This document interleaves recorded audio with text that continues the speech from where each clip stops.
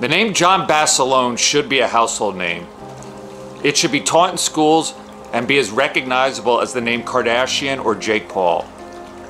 Gunnery Sergeant John Basilone is not only one of the greatest Marines in United States history, he's one of the greatest soldiers, period. A true American original and an icon. This channel is all about telling the stories of the men and women who have helped make this country so exceptional through their sacrifice and devotion. And nobody fits that bill better than John Basilone.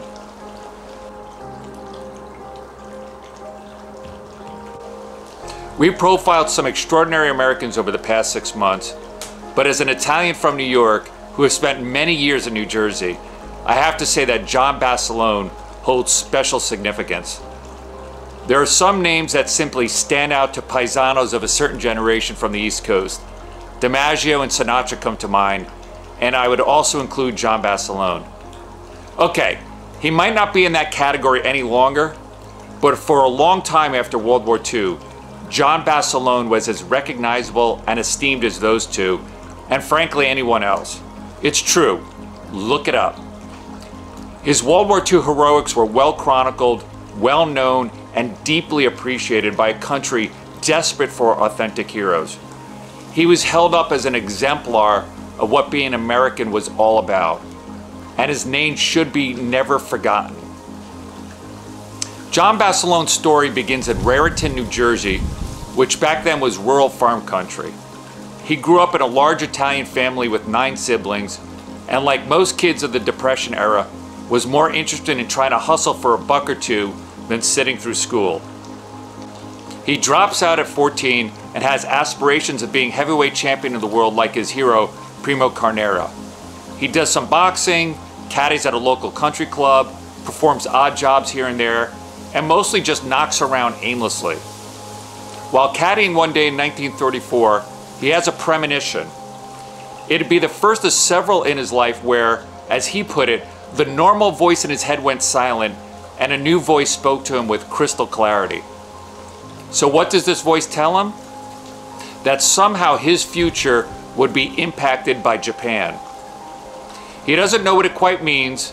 After all, it was Germany and not Japan that was making most of the noise with their increasing belligerence. But right there, he decides to enlist in the United States Army. A strong voice indeed. He goes through basic training, and as Basilone would say years later in an interview, he takes to soldiering immediately. He loves everything about it, the discipline, the structure, the purpose, and the sense of fraternity among the men. He becomes a machine gun gunner and is good at it, and I mean really good at it. There's nothing quite like the feeling of pure thunder in your hands, is how he describes squeezing the trigger of his beloved Browning machine gun for the very first time. That's amazing. So Basilone shifts off to Manila in the Philippines and quickly earns a reputation not only for his gunnery, but of all things as a boxer. He's a standout on the Army boxing team and puts together an impressive 19-0 record, so much so that promoters back in New York and Chicago get wind of Manila John, as he's known, and they try to entice him with professional bouts when he returns. While he likes soldiering, he grows disillusioned with the Army itself. Remember now, it's the late 1930s, and they're mostly drilling on how to retreat to an island called Corregidor when the inevitable Japanese invasion occurs. He absolutely detests the idea of learning to run backwards, as he puts it, and when his enlistment is up, he shocks everybody by just going home. He returns to New Jersey, but quickly finds out that civilian life, at least for him, is no better. He struggles to hold down a job and desperately lacks the structure and order that the Army provided. It's 1940 and his life has hit rock bottom when one day he hears that voice again. And it's even clearer than the first time. It tells him that he should be back in the Pacific. So what does John do? He enlists in the Marine Corps. I'm guessing it's pretty unusual, but not altogether unheard of, for an Army soldier to re-enlist as a Marine, but John Basilone is no ordinary person, as we'll find out. So being a Marine suits Basilone to a T. They practice amphibious assaults and attacking maneuvers, not retreating, and in his bones he just knows that war with Japan is inevitable, and he wants to be part of the crew that liberates the Pacific after it's overrun. That's pretty clairvoyant stuff. He's not surprised in the least by the attack on Pearl Harbor, and he's just itching to join the fray after watching the war go badly during the first part of 1942. So Basilone finally gets his chance at Guadalcanal in the fall of 1942. The campaign to take back the island and its key airfield is a critical one, and he's part of the second wave of Marines tasked with holding the airfield and keeping the island. Like all the Pacific fighting that the Marines would see, places like Peleliu and Tarawa, Saipan and Iwo Jima, it is beyond brutal. It's just savage, almost hard to comprehend. It's gruesome and costly, and Basilone is truly a leader among men. On the eve of October 24th, during the battles for Henderson Airfield, Basilone and his unit come under attack from 3,000 Japanese soldiers with machine guns, mortars, and grenades. Starting with just 12 men, 9 of whom would eventually perish, Basilone goes without food or sleep for the better part of 3 days, doing nothing but firing his machine gun and occasionally running through hostile territory to resupply it. At one point, he was down to just a pistol and a machete to turn back the attack, which he does, by the way.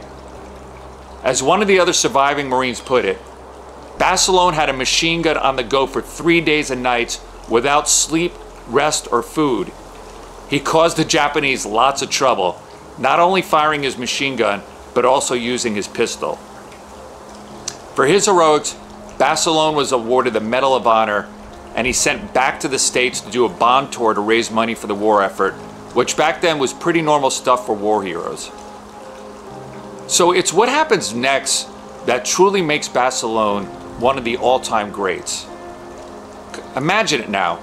He's traveling around the country raising money, with movie stars no less, speaking to large crowds every night, raising money for the war effort, being hailed as a hero, and written up constantly in the media. He is a genuine celebrity. There are parades in his honor. He's recognized wherever he goes. The guy never has to pay for a meal or drink again. So he can have a pick of any desk job he wants. And what does John Basilone want to do? He begs the Marine Corps brass to send him back to the Pacific. I mean, he knows how savage the fighting's going to be. He knows that the chances of surviving a second tour of duty are slim. He knows that if somehow he survives, he'll be completely hollowed out as a person.